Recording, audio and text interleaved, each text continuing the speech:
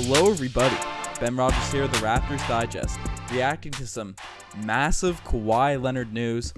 Riker, Jabari Young, NBA reporter, has come out and said that Kawhi Leonard is coming to the Toronto Raptors with an open mind and his future will be dictated by success. So the Raptors have a very strong team. You know, you can check out all of our videos reacting to or predicting what the Raptors will do with Kawhi Leonard. Just what are your thoughts on this news coming out about Kawhi Leonard? Well, it makes sense that there would be discussions or, the possibility of Kawhi staying. It seems weird to me that Kawhi would want to, given the choice between a successful team with a reasonable chance of going to the finals, right? Some people believe that the Boston Celtics are better. We just made the video claiming that they're not. So, I mean, there's a high probability of getting to the finals, whereas in the West, on the Lakers or the Clippers, there's a very low chance of going to the finals. Of course, LeBron is on the team, but I mean, you still have that powerhouse Golden State. You have the Rockets. I mean, there's so much competition. It makes sense for me, at least from my perspective. And of course, I don't know what it's like to be an NBA player. I know what it's like to be a basketball player, but not to be getting paid millions of dollars and to have already won a national championship. But I mean, I would assume that the competitive nature is still there. And given that, plus all the things that the Raptors are doing to appease Kawhi Leonard and make him as happy as possible, I mean, why not stay for that franchise? At least ride it out if there's a chance of winning. Yeah. Of course. Yeah, no, I 100% agree. Right, there's been a lot of things that have come out with the Raptors involving Kawhi the past week or so. And we'll get into all that in this podcast. But Jabari Young is a reporter that has been known to be close to Kawhi Leonard's camp, and this isn't a report. This is just his opinion. But he believes that if the Raptors make the Eastern Conference Finals or get to the finals, that he believes that the Kawhi Leonard will stay. Just in his opinion. That's not an actual report. That's just his opinion from a credited reporter. So, with all the American news media and everyone saying, well, it's a surefire thing, he's going to the Lakers or the Clippers, what does this mean coming from a guy? Because this is really the first report we've heard, right? We've speculated that we think Kawhi will fall in love with the city and fall in love with the franchise. Obviously, Masai Ujiri is a great GM with dealing with players and building relationships. But this is the first actual report we've really heard that Kawhi is open to a future with the Toronto Raptors. So throwing out the Eastern Conference Finals and the finals, that's very encouraging as a Toronto Raptors fan. Yeah, absolutely. I mean, the one point that you made, though, on Masai Ujiri being great at developing relationships, I think, fans of DeMar DeRozan will say he's also probably good at destroying relationships as well. But I certainly agree with what you're saying. And like I just mentioned in the past, we believe that this is a good city, this is a good franchise. Of course, they have all the assets that it takes. They were the number 1 seed last team. They've improved the team by picking up Kawhi Leonard and Danny Green. They can only get better realistically. Of course, the teams like Boston Celtics and the 76ers, they're also going to improve over the offseason. But I think if you have a player that's a finals MVP, a championship guy, one of the best two-way players, if not the best in the league. I mean, if you have a guy like this, there's no way that, it's unreasonable to expect minimum conference finals, but if not finals. And then, like I said, with the addition of getting his friend on the coaching staff, some people maybe took a laugh at that saying, who else are they going to bring in next? But getting that guy and getting Danny Green and having that, multiple hour-long coach meeting where I would assume that Nick Nurse probably said, Kawhi, what will it take to stay? What lineups do you want? I will do what it takes for you to be content on this team and to actually play a full season. I mean, giving him all of that, yeah, I can see him. I can see him definitely considering to stay, if not staying, but.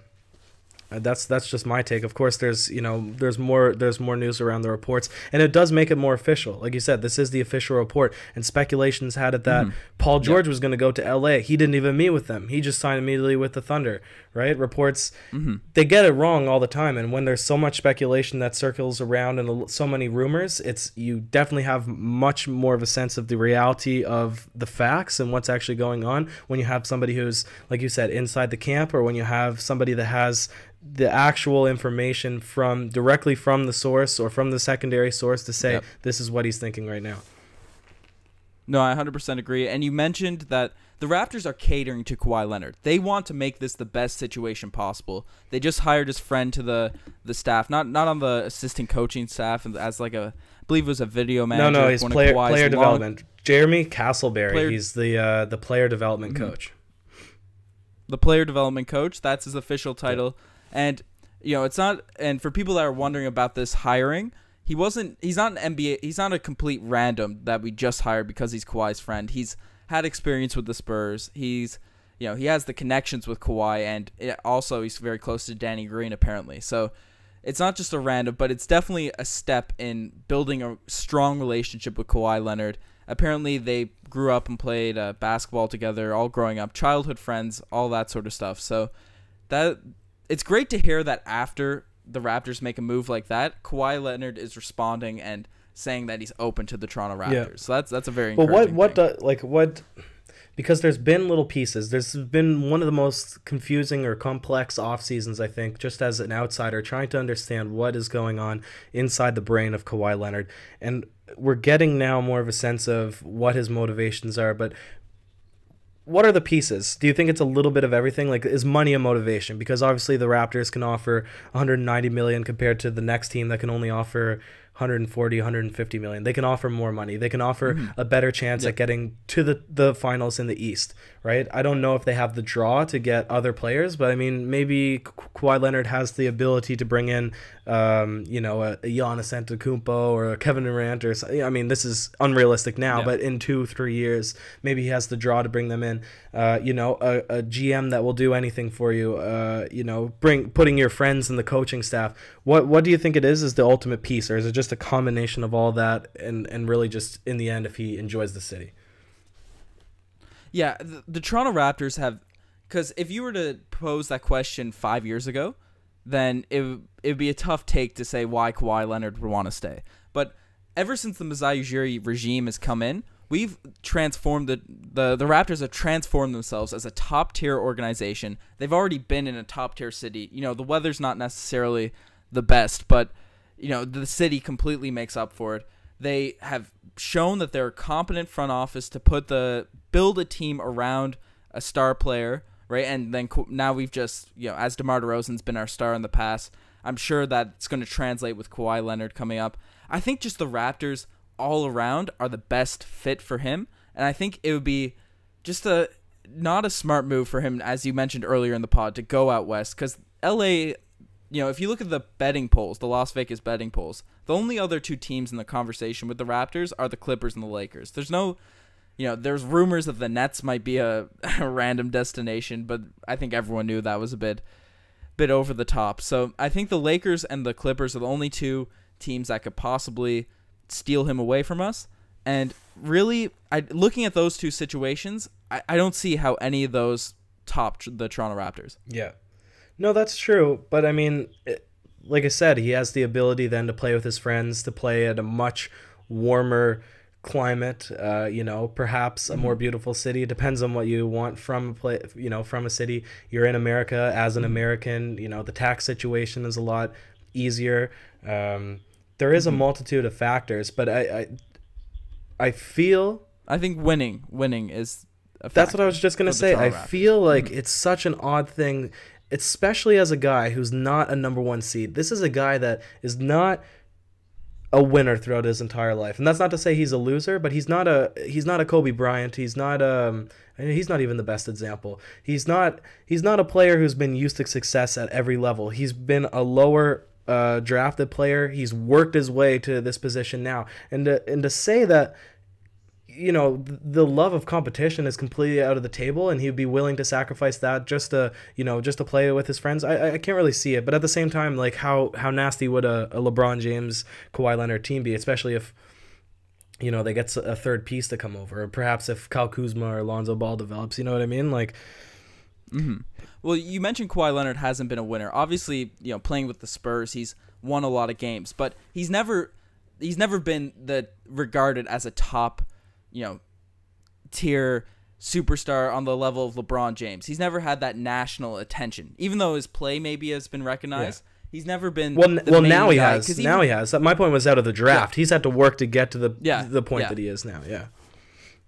Exactly. But he's never had that national, because even when he won the championship and was the Finals MVP, he was still looked at as, Tim Duncan and Tony Parker and Manu Ginobili's regime. They were still the guys that were. This is now officially Kawhi Leonard's chance to prove himself to be, better than LeBron and these guys. And, you mentioned how well he could, a team with the Lakers could be with LeBron James. LeBron James is an aging superstar, right? And, if you look at you brought up the name Kobe Bryant, right? His trajectory, it looked like people were calling him Vino because he gets better with age, right? And then he quickly fell off the map, right? So we don't really know how long LeBron has left being at the top of the league, right? Obviously, the Clippers the Clippers don't have it nearly as a comparable roster. I don't think they'd be fighting to make a top seed, nonetheless coming out of the West with Kawhi Leonard. Yeah. So I think the Lakers are the only talent-wise, but do you really see, because with LeBron aging, and do you see Kyle Kuzma or Lonzo Ball becoming a superstar? Because I personally don't. No, and I mean, I don't want to speculate on that. That's not really the point of the conversation. Yeah. It's just, it's interesting now. But I think that we still don't know for sure what it is that Kawhi Leonard, what it is that will take for Kawhi Leonard's mind to be convinced that this is the proper market for him. And I think that as the season progresses, and if he plays, and if the team can win, and then he gets the whole Raptors fan base behind him, and he gets the coaching staff behind him, and the bench mob behind him, and they get the success that he has in the Spurs, except without all of the other competition in the West. Of course, Boston 76ers are there, but if he has sort of an easier path to the championship or to the finals, I mean, there is a convincing argument, and that's to be said. Now, I want to talk quickly, though, about, unless you want to conclude here now, about Danny. Yeah, there's one question I just wanted to propose before we break away from this combo, right? So the thing that has been brought up is the Eastern Conference Finals and the Finals, right? That's the area we have to get to if we want to keep Kawhi Leonard, right? I think that's almost a blessing also, because if we don't reach that point, right? Do you think it's probably the smoothest move for the Toronto Raptors just to blow it up if we don't reach the conference finals with this core roster? Because so I think that this report that came out that because we speculated mostly on this pod about what will he do, but going back to just the pure report, right? I think this is just the most blessed thing that we can hear as Raptors fans, because he'll want to leave if the team just isn't up to par basketball wise, but we think it is, and if it is, he's willing to stay, and if he isn't, the Raptors can just blow it up and hopefully build for a new core. Yeah, no, that's exactly it. It's a failed season. If they can't at least get to the conference finals with Kawhi Leonard and then essentially the exact same team that they had last season, that would mean that they would have gone from the first seed to a team that's just absolutely garbage. And if all these pieces can't come together to be at least a conference finals team, then there's no point. The Masai Ujiri's had his vision completely wrong, and they might as well start again. They might as well get a new GM. They might as well get the new coaching staff. Yeah, maybe not a new GM. I love Masai Ujiri. Yeah. Fair enough. Yeah. But it's an interesting conversation. It's good that it's good that we hear this news. It has me excited, it has you excited, it should have all Raptors fans excited. Quick point on Danny Green. He has a new podcast called Inside the Green Room. I don't know if you've heard about it or not. It's quite hilarious, but he says the same thing. So on his first podcast, he says, obviously it's a nice city. Obviously it's a bit colder and the taxes might be tough, but it's close to home. Really good team in the East. And then he goes on. He talks about how all the guys have extremely high defensive potential, how excited he is to play on the team, how his role is going to be just to convince Kawhi to buy into the system, to enjoy playing basketball again, to enjoy playing for the Toronto Raptors. And I think if he has Danny Green on his side that starts enjoying the team, if he has the rest of the guys enjoying the team, it's a good situation. It's the most that the Raptors can do, and who knows, they might even hire on some other friend to the coaching staff or something before the season, the preseason is over. Yeah, and so with all this, talk about the Raptors, wanting to support Kawhi and build a team around him, one thing that it's coming out now that we didn't really have knowledge of prior, and almost builds on the fact that Danny Green has been, just a gigantic, not just basketball wise, but he might be the steal of the offseason off the court wise, because the Spurs didn't necessarily want to include him at the start. Mm-hmm. But apparently Danny Green is one of Kawhi Leonard's best friends in the NBA, right? He's one of the best teammates that he's had. So Danny Green, just to get an insight of what Kawhi Leonard wants, it's really awesome just to hear Danny Green speak on it. And the fact that he's bought in to the Toronto Raptors, as you just mentioned, and he's going to try and bring Kawhi along and get him integrated, I think that's just another awesome. It's just been a great week for hearing Kawhi Leonard news and all that sort of stuff. Yeah, man. Yeah, for sure. Listen to the podcast if you're interested. It's all right. It's no Raptors Digest podcast, but if you want to hear Danny Green talk about stuff inside the green room, yeah, we'll have to get him on a Raptors Digest. We'll start messaging him now. Yeah. Yep. Anyways, let us know what you guys think about all this Kawhi Leonard news. It's me and Riker are excited. Let us know what you guys think. Check out the Twitter, the Instagram, all that cool stuff. You're the best for making it this far. Ciao. Cheers. Hasta luego.